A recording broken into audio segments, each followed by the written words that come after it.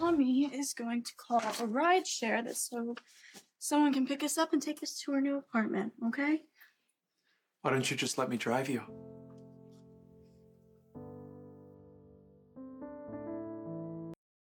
Spencer, we've been over all of this. It just seems crazy.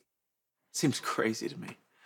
Because you're gonna have to load all of Ace's things into some stranger's car. You're gonna have to strap in his car seat, and then you're gonna have to pay someone that you don't know to drive you a short distance just so that you can unload Ace and all of his things.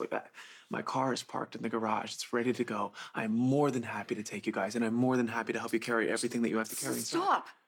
I really don't know how much clearer I can be.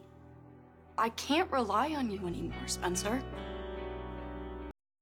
After today, Ace and I are gonna be on our own, and I need to get used to loading him and all of his stuff in and out of ride shares. Fine. But can't you just let me do this for you just one more time? No.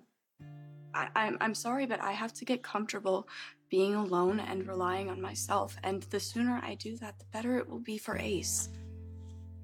Look, I'm doing this for him. Can't you see that? I guess I didn't really think about it like that. Spencer, I know that this is hard on you.